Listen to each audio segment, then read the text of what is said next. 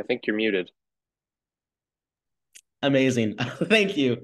So one question I want to ask is, a lot of us, well, everyone here is a student, likely between the ages of like 18 and 22. So one question I have for you is when you were, fresh out of high school or in high school, where did you see yourself being today and how did it sort of differ from your plan, if at all? Um, when I was getting out of high school, I had just recently gone deeper into drumming in a very serious way, maybe like 2 or 3 years prior. So I was planning on going to a music school, and maybe at that time I didn't know where, but my goal was definitely to be a touring musician. Like I didn't need to be in the spotlight. I didn't have any interest in writing songs.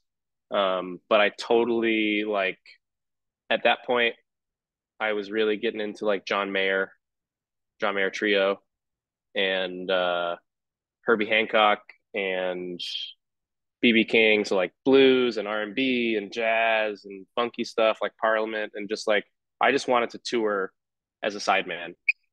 And so that was my motivation going into college. And I really wanted to like learn every style of music.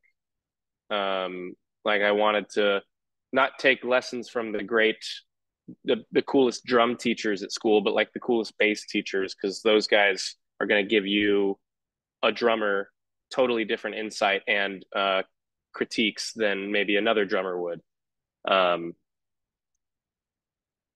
so yeah, I wanted to be a touring musician. Went to a lot of shows, obviously, played a lot of shows, and all this time I realized socially I liked hosting. I liked being around other people, but also kind of like I wanted to put it all together. I wanted to be like uh, I always wanted to get lights for parties. Like if friends had house parties, I would be the guy that would be like, let me just bring some cool lights over and maybe like a weird fog machine. Because that's like, everyone knows once you get a cool like tape light around your room, like that's game over. Um, so then I started kind of doing that and DJing. Oh, I forgot. In high school, early high school, like freshman year of high school, I went to, I got asked by someone to a dance. And it was very scary. But I remember it was so awkward. Obviously, it's awkward. It's always awkward. But there was a local radio station and they had some dude DJing. And he was like middle aged bald guy. And he was just DJing music, just playing top 40 hits. And it had like the banner, like the local Seattle radio station. And it was just like, okay, that's it. And I thought that was so weird because all of us felt awkward to dance in front of him, or I did. I felt awkward to dance in front of this guy. And Yeah. so I went home that night thinking like, I wonder if I could like DJ or be like, wouldn't it be cool if like one of the students was DJing so everyone's like more comfortable? It's kind of like a house party and you're just having fun. So I ended up doing that all through high school. I never went to a dance as a whatever it's called. What anyway, I was a DJ at all the dances, and I would bring the lights and I would create the set lists and create the vibe, and then that interest sort of went through college, past playing gigs. And this is a really long-winded answer, but anyway, I moved back to Minnesota. I live right next to Keg and Case Market in St. Paul, and coming out of COVID, they started a music series outside on their big lawn, and I reached out because I wanted my band to play there, and they returned by saying, "Hey, do you actually want to book Thursday nights? You have no budget, just book Thursday nights." And I was like, yeah, sure. So I started booking and I would hire my friends and people I knew, and I would actually pay out of my own pocket, which was very dumb. But I'd pay out of my own pocket to get like people that were pretty dope.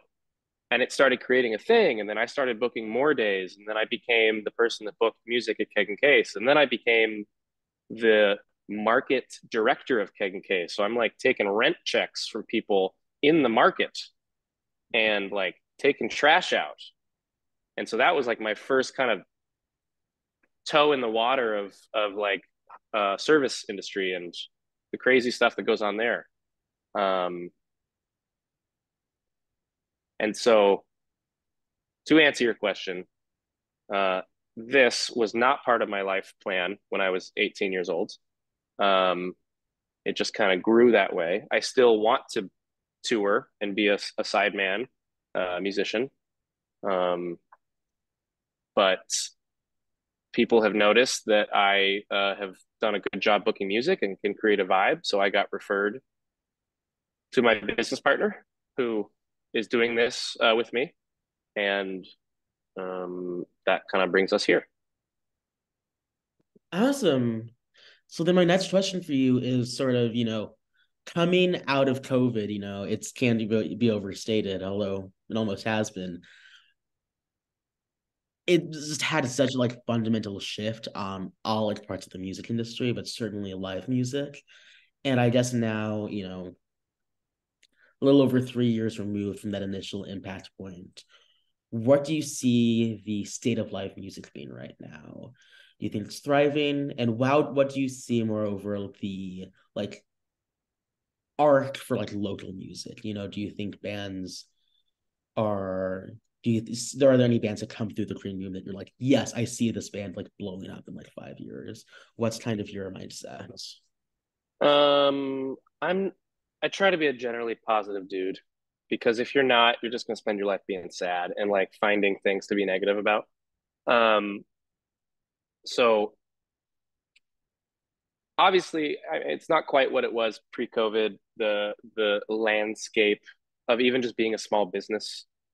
I don't know what that was like. I never ran a business like this before COVID, but I have heard from other people in the scene that people are just not spending as much money. Obviously, they're just a little more. I'd rather stay in, especially in Uptown. We're coming back, but it also wasn't what it once was. Like when I was in college, this was a different time, space. Um, it's on the up though, and that goes into the Minneapolis music scene. It's one of the coolest scenes in the world, and any musician, especially touring musicians, will say that. All these people that come in, they're like, there's just an energy. Like right when you get in town, there's always something going on. Every musician wants to support every other musician. If you're not playing a gig, you're going to see a gig. Um, and everyone knows everyone. And it was tough to deal with certain clubs closing, like Triple Rock Social Club, where, and a couple other bars that were really big in you know having hosting music. Um, but a place like mine, and there's a couple others that are opening up, like down on Lake Street, and Pillar Forum, this coffee shop up in Northeast. That's like an all ages literal coffee shop. They sell no liquor, but they have great, really hardcore music. And My friend raves about that place. yeah, it's great. Um, that's awesome. Being in a small band, being in two small bands that no one knows about, like you need venues that are willing to just have music. Um, and more are growing. Does that answer your question? Yes, absolutely. Right on. So, if you don't mind, I'd like to turn it over to some student questions to see if so. If anyone has anything they want to ask Tanner, feel free to just unmute and yeah, say whatever's on your mind.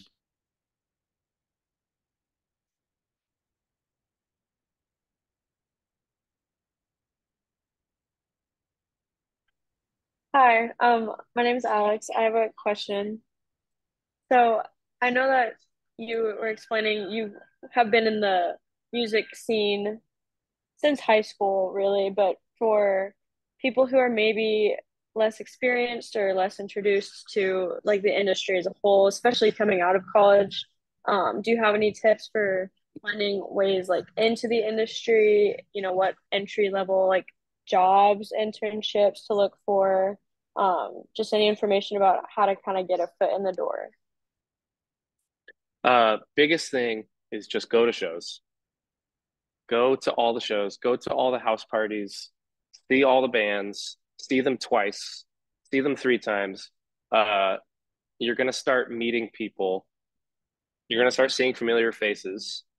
Um, Probably on your second show you go to, you will see someone you don't know, you'll see them again. And a conversation will start and something will blossom from that. Um, Everyone goes to shows. I go to so many shows. The owner of First Avenue, she goes to shows. She goes to house parties. Um, my good friend that's one thing that I would do. Go to shows, just talk to people. My good friend that graduated with me from college, he got an internship at First Avenue as I don't know what the internship was. Maybe it was like a promoter rep, which is basically like the representative of the venue. You meet the bands, you check them in, you give them their check at the end of the night. Um, and now he is like one of the main promoter reps full time at First Ave for all their rooms. Um, First Avenue is a great option because they're pretty big. They got their stuff dialed. They will be posting jobs all the time. Um, and yeah, it's really just like going out and talking. You can apply to different music venues and things, and maybe some bars are opening up and they're looking for someone who they can't really afford to pay much, but they need someone who has an interest to book bands like every Friday. That could be an in too, because that's kind of what I did at Keg and Case is I just started booking stuff for free and doing what I wanted. And the neighborhood started coming out, people started hanging and they started buying more beer. And like it turned out that the shows that I booked were busier than no shows. So I was like, okay, let's keep you doing it. Um, Unlike Seattle, unlike New York City, this city is so great for that, for networking. Everyone's relatively friendly. Um, and yeah, everyone's pretty active. Those are my suggestions. Thank you. Yeah.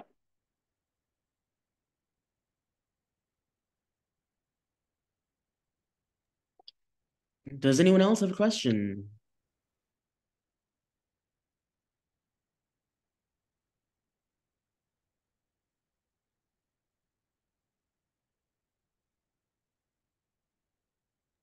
So also some people submitted questions virtually, so I can read those out now. Cool. One person asked, what are the big challenges of operating a music venue? Making money. That is the big challenge of operating a music venue. Um,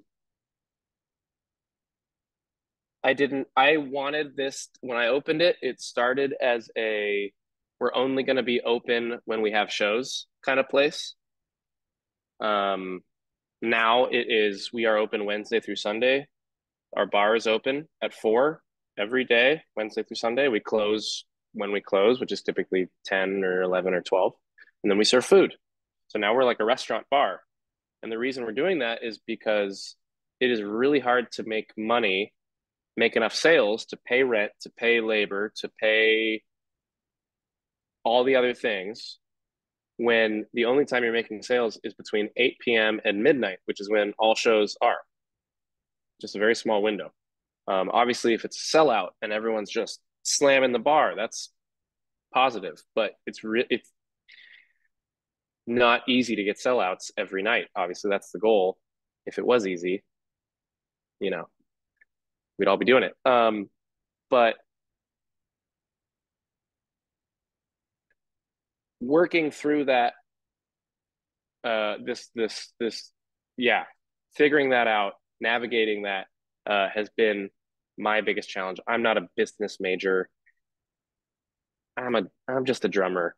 But I have a lot of ideas, and my whole family, they're entrepreneurs. They've started and closed many businesses, and I'm very fortunate to get a lot of like advice and wisdom and mentorship from all of them. Um, but the biggest, yeah, one that I this might sound so cheesy, but the biggest thing that is my like saving grace is just being curious and being willing to try so many things, and also being very like I don't take myself or this place too seriously. Like I want it to be just like your living room, you know?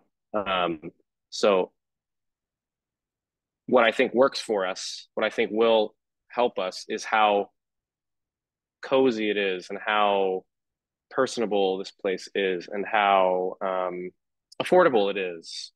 And again, how the musicians are treated and how good of an experience the audience has. That will bring people back and hopefully, you know, equate in sales. And I hate to talk about like I care about money. You know, I want it to be a place of music and art and good times. But obviously, if we don't make money, like the lights don't stay on. So that's my biggest challenge. Yeah, definitely. I also like how you talked about how it's really, the first thing is making sure people feel comfortable, especially making sure the artists feel comfortable.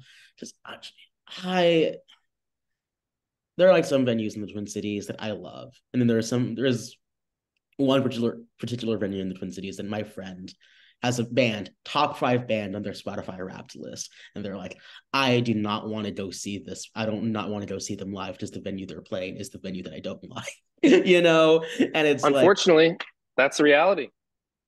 so I think it's really important, and I think I've been to the Dream Room a couple of times, and I think you really do like curate a good atmosphere there. So yeah, it's really important. I have another Thanks. question here. Someone asked, no, of the bands that get sellouts and do really well at your venue, what do you think they're doing right? What do you think is like what sort of Oh, spark do you see in bands that you see maybe in some bands that you don't see in others?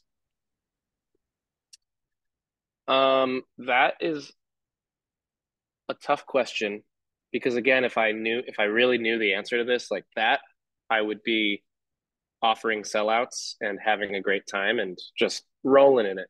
Um, but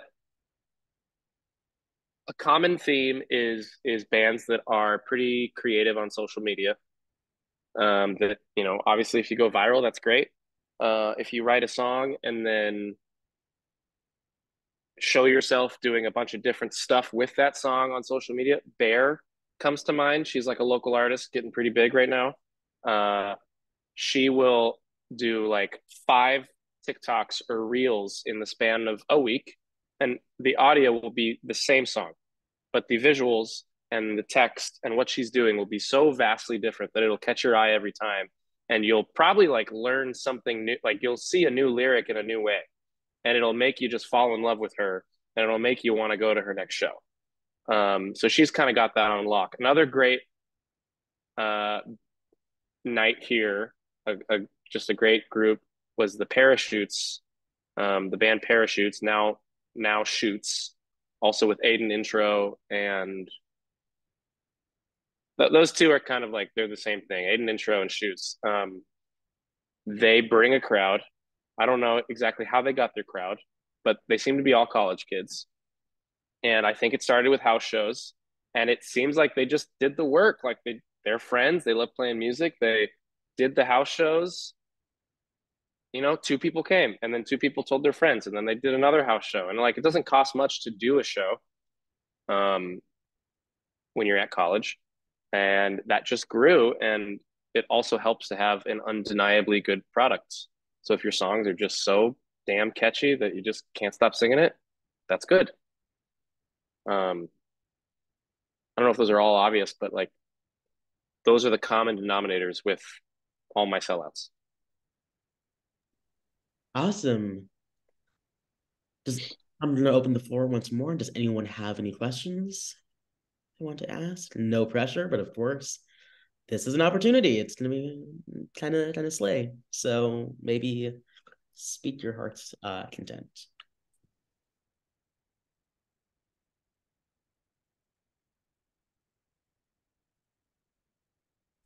I have a question. Could you tell us a bit about the process behind, like, say, booking an artist? Yeah. Yes. Another insane learning experience for me. Um, there's a dude that his name is Ari Herstand, I believe. He's from here. He lives in LA. He's a pretty well-known like writer and speaker and just like source for music business and the current landscape of the music industry, how to be a successful independent artist, and how to keep an independent venue open. He has so many books and podcasts about it. I went to one of his seminars, like just online seminar, and I asked a question. It was all about how do you book a successful indie tour as an indie artist? And I came to it as from the perspective of, okay, well, how do I, as a venue, book those artists? Or how do I compete as an independent venue in a world surrounded by First Avenue and Live Nation? And the one thing he said was just be competitive. Like, you got to come out with a competitive offer and treat your musicians well. So, two things he said. Um, So I like to think I know how to treat musicians well. And then coming up with the offer part was really just like shooting in the dark until I found something that worked. That's how it started. Now I have a good feel of like what an artist, I don't want to say what an artist is worth, but what they'll accept.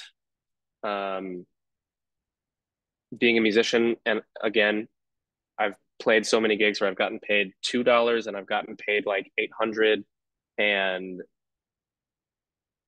it'll always change, but that's really what it is. It's just being direct, being simple, reaching out to who you want, being quick, not too emotional. Don't need to do a whole story about why my venue is so great and why this show is going to change the world. Like, doesn't matter. Just be quick, say what you want, say the dates that you're available. Everything's up for negotiation. Uh, get out, move on to the next one. Don't worry about it. That's how I've booked a lot of bands. Right now that we're new, a lot of people are reaching out to me, so I'm kind of having to pick and choose bands that I think would do well in the space. I have not done much of my own reaching out to others except for our grand opening, but soon I will be going into that more.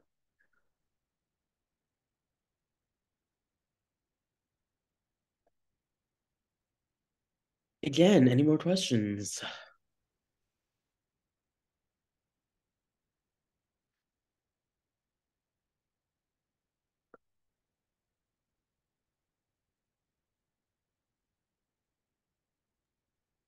I actually have a question.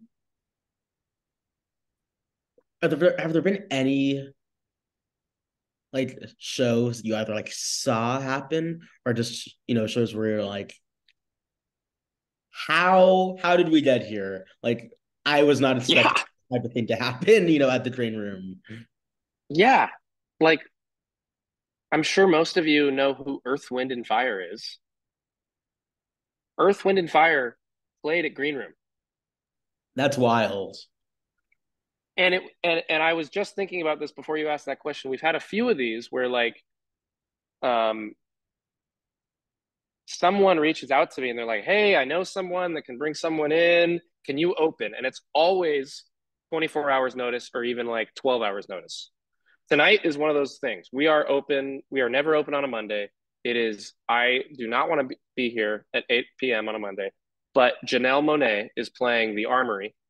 Um, one, two, I don't know how many of you there are. Um, is that math 12? But you can't say this, but she's coming to Green Room after for an after party. And it happened. I forgot where I was, but I got a text from a friend. He's like, "Yo, Janelle Monáe and her DJ want to do an after party. We got to pay him $2,000. Can you be open?" And only things I care about is like, do I have staff that are willing? Do I have enough liquor that people can buy? Um, And yeah, those are the only things I need. Lights are already on. Do I have staff? Do I have enough liquor? And we had all those things, and we sent the offer over to them. They're like, great. You can't say Janelle Monae's name in public. You can only say her DJ's name. Make sure you have security, and let's do this. We made that happen in like the span of 4 hours. Same for Earth, Wind, and Fire. Same for this really great blues guitarist named Eric Gales. He played at the Dakota, and then the next night there was a travel day, so they just came here and they played a 20-minute set, and then we had a house band play, and it was just a big old hang. That is the best. Standing back there, and not only are my dreams like coming true, but I can see all these like old and young people just so in it, and just their dreams are happening. And that's that. Those are the big moments for me when I see other people's like just lives almost being changed because of what's happening in this room. Uh, it's wild. Yeah, it's so weird because I have like a lot of our bands that we have, at the play at the whole music club, student bands. There's a huge overlap between us and y'all's venue, and dial tone, shoot, Oh yeah. all that stuff. And it's like it's really interesting is that it's so interesting to me, um, where I'm like, because I was at the what was it, like the Shine Down like radio show a few months ago. Yeah. And I was like, the same venue that like, these like student bands, that I love are playing. Shinedown's playing. I'm like, what's going on? This is like, there's something like weird, Yeah. magical about this space. And I'm trying to figure out like why. I don't know if that happens many places. Like there's one music venue in North Loop called Bunkers, which is like a restaurant bar, just a dirty old club, really. Um, and it's like so historic and cool because mainly because Prince used to walk in the back door on Sunday and Monday nights. They have a residency every night they're open. They have a band that plays weekly, like a residency. And every Sunday and Monday, there's a band called Dr. Mambo's Combo, and they're just all. It's just like a cover band, and they just play Motown, soul, R&B, and they're just so good. And they play songs that everyone knows. It's just like shooting fish in a barrel. It's just you walk in and you're gonna have a great time. The band, the musicians are so good. They're all like Prince alumni and Michael Jackson, musicians and all this stuff. Um, that is the place. That's the one place in Minneapolis that like a huge band will come through. They'll play Target Center, they'll play whatever, and they'll want to. Most of the musicians will want to be like, "What's happening at Bunkers tonight?" And they'll just go. And it's starting to kind of happen now with Green Room, because, like I said to an earlier question, like I have been playing around and just going to all these shows and trying to just be in the moment, like put myself in the right place at the right time. I'm like kind of forcing it a little bit. It's like, if Stevie Wonder is going to be playing at the jazz club a mile away and you can't get tickets, just park your car outside the jazz club. Try to get a signature when they leave, or like right when they come in. Like it might be a little pushy, but it's also, what have you got to lose? So these guys text me and they're like, hello. And they're like, hey, can we do this last minute? And we're like, yeah, of course. Let's make it happen. Um, yeah. And then the next night you get Shoots to come in and it's a great show. And it's just crazy. For me specifically, it's like I went to sleep with Earth, Wind, and Fire and I woke up and now Shoots is here. And like that stain on the ground, like the Earth, Wind, and Fire drummer poured his beer on the ground. And now Shoots is stepping on that stain. It's like, that's so cool. I don't know. Yeah, definitely. So then another question I had that I had submitted digitally was what kind of goes into getting a team together for a music venue, getting, all the different, I'm you still learning that. know. I am learning that the hard way. My business partner runs. Sorry, you finish your question. Finish your question. Oh no, that was it. It was, from, engineers, bartenders, stuff like that. Like how does it all like come together? Yeah. So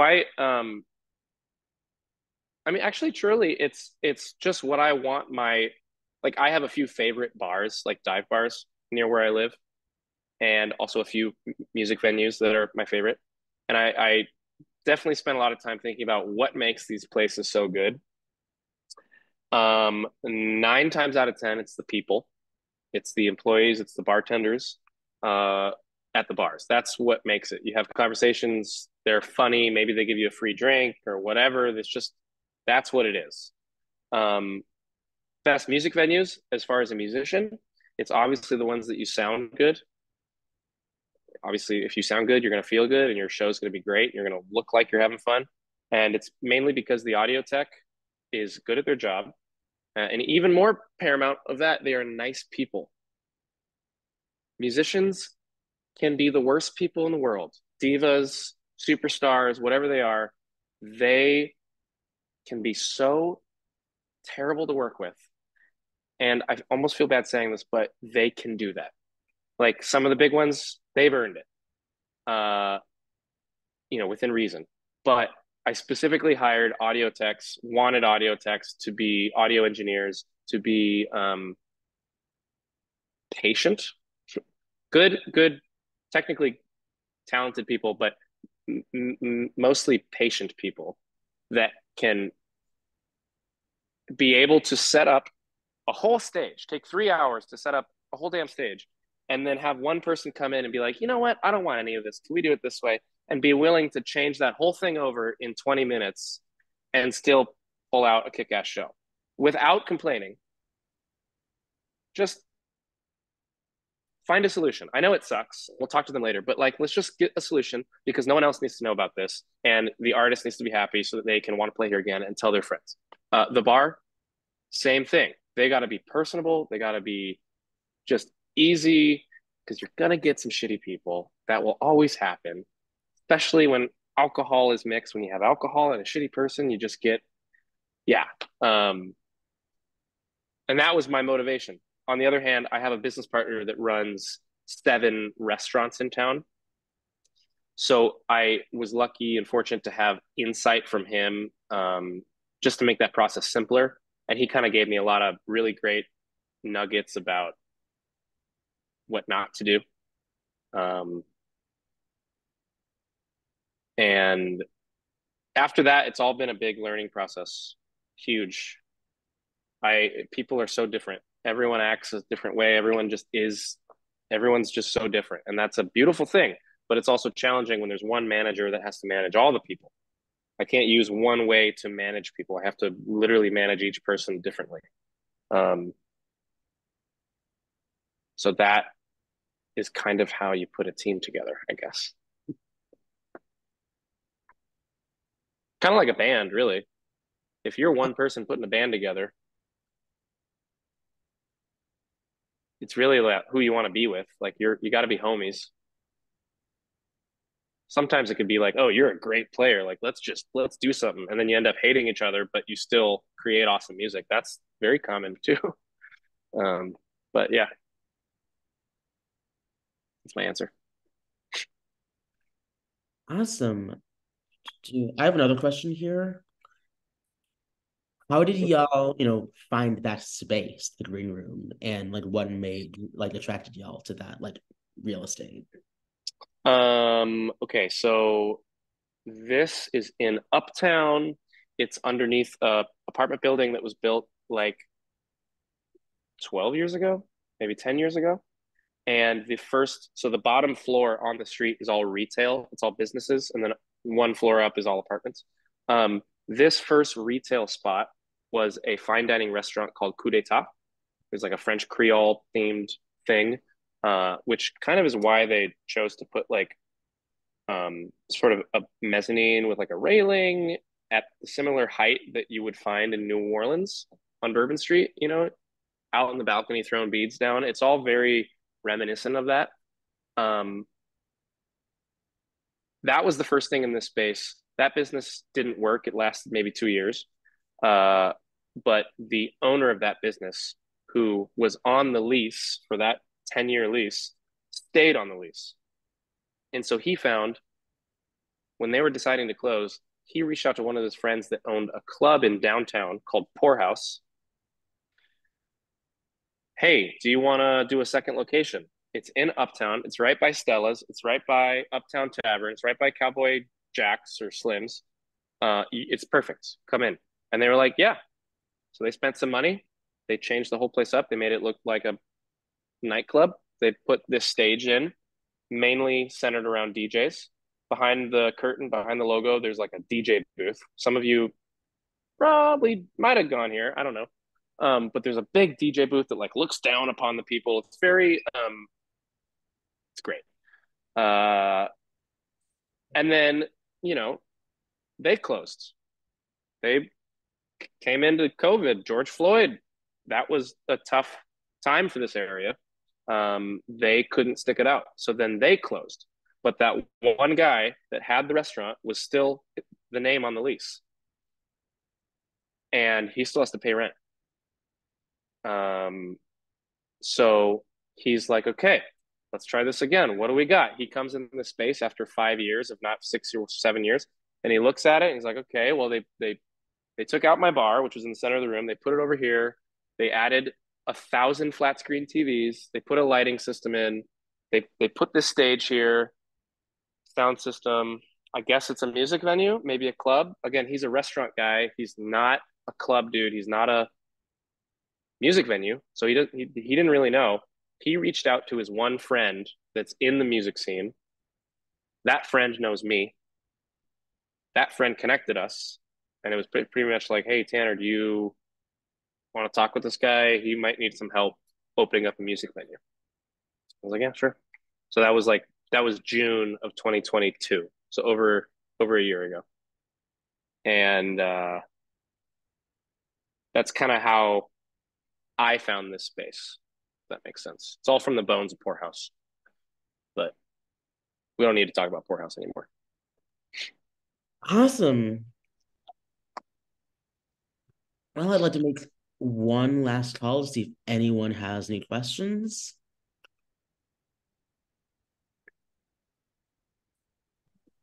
Hi, so I was wondering, you kind of talked about how you took your experiences as a tour musician and that helped you um, with booking and other things like that. Is there anything that you've learned from your career right now that's kind of changed your perspective of being a musician? Like, oh, that's why they think that way, or that's why this happens. Um, yeah, it's a great question. One thing that pops out is just the finances. Um, I kind of talked about this earlier. It's, you know, it's hard to run a business, a small business. It's interesting figuring out how much to pay bands. Because obviously, as a musician, I want my friends and my fellow musicians to get paid as much as possible. But then I also want this place to stay open and keep offering gigs to as many people as possible. So that's been a big thing for me, is like writing that line of what's fair, what's not fair. You know, I could always just take all the money and like keep green room open, but like every artist that plays might do a great show, but they're going to feel terrible after because they're going to get paid $100. Like that's not cool. Um, that's been the big learning experience for me, mainly. Um, there's been a few conversations that always end good, but some people have been like, man, why are you paying 70% of the door when you could just take the whole bar and pay the bands 100% of the door? Um, I mean, there's reasons for that. When we first opened, everyone was making money except for us. And that was a thing my business partner said. He was like, dude, everyone's making money except for us. Like all the bands are making, dare I say, too much money. All these contractors, these audio techs, everyone's getting paid so much. And it was like, it's good that we can try that, but we're a small business. We got to start small and then grow. Um, that has, my mentality changed when that started.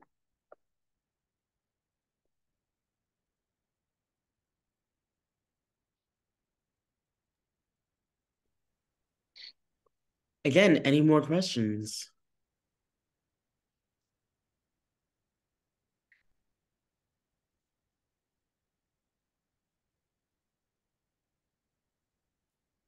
I have a question for you, and I think we can start like closing things out here. Who would you say has been like the most like important person, either in a partnership or as a mentor in your sort of journey in the music industry?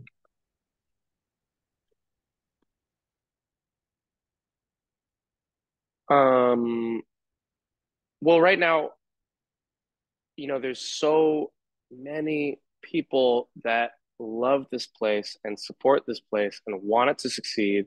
I hear it every night. I so appreciate it. I definitely have imposter syndrome, so I'm like, okay, guys, well, thanks, whatever. So many, I'm like so incredibly, eternally grateful to so many people, musicians too, that just want to be here. But I have to say, my business partner, because he doesn't need to be doing this. Like, he has spent money on me, given me the keys to the damn castle. Uh, I came up with the name. It's now on the news. Like, I did everything. He could have been so hands on and so controlling of the look, of the lights, of the whole thing, and he chose not to. And I mean, I love that. I don't like having a boss. So like, he really gave me the best space to do what I wanted to do. Um, and he continues to be like really. I see him kind of as like the rails on a bowling alley when you don't quite trust yourself to get the ball all the way down. He's kind of just keep me in line, especially with finances. He can see trends and all this stuff. He rocks.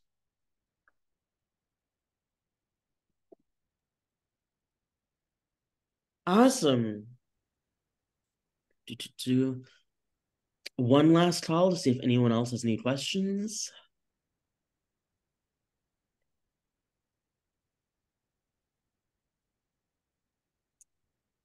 Anyone wants to close us out here, that'd be amazing.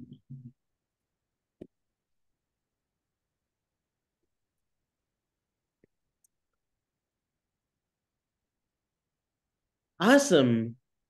Well, that's all the questions I have for today. So I'd want everyone to thank Tanner for taking time out of his day to talk to us. Um, yeah, this has been really fun. I certainly learned a lot, and I hope you all did too. And good luck with your event tonight, Tanner. Thank you so much. Last thing I'll say is just if you are thinking about doing something any night and one of those ideas is going to see a show, go see the show. Even if it's like 20 minutes, just go see it. You don't have to spend any money. There's plenty of free shows. It will make the artist's day to see one more person walk in. Um, it's super important, and your night will be better if you do it. That's all. Awesome. Thank you so much. Okay. Thanks, guys. Thank you.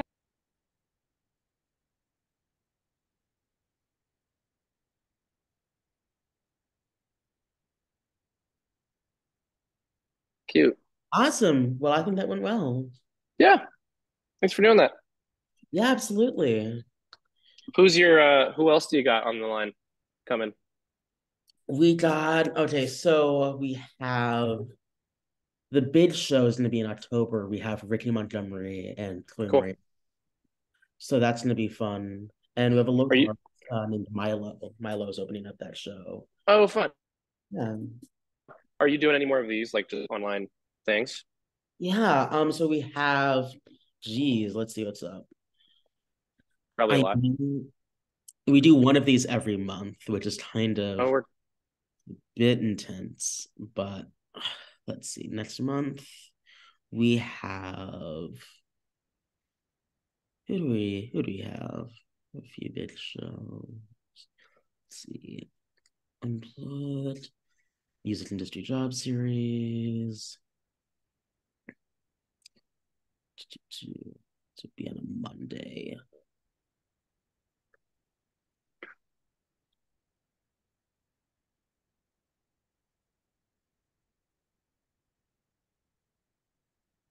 Lindsay Kimball. I'm going to be honest. I do not know who that is. I don't know who that is either. Yeah. Cool. Oh, program director for The Current. Awesome. Oh, fun. Yeah. It's a fun one. And then I know we've been in talks to get like some like YouTube music reviewer like involved. And I don't know if that's gonna work out, but I think that'd be very funny if we did that. So we'll see what happens. I don't know. There's a lot of like weird spaces we can take this series. I would love to, if you can do it, I would love to hear from Sonia Grover, I believe her name is. She is one of the talent buyers for First Avenue, and she is just such a lovely person. She's so easy to talk to. She wants you to succeed. She doesn't even know who you are. She just wants the best and has a lot to say. She doesn't gatekeep anything. She rocks. If you can get her, I think she would like to do it, and I will RSVP to that. It'd be awesome. Awesome. I'll definitely keep that in mind. Awesome. Well, thank you so much. I hope you have a good night. Thanks. And, yeah. See you around. Yeah, see ya.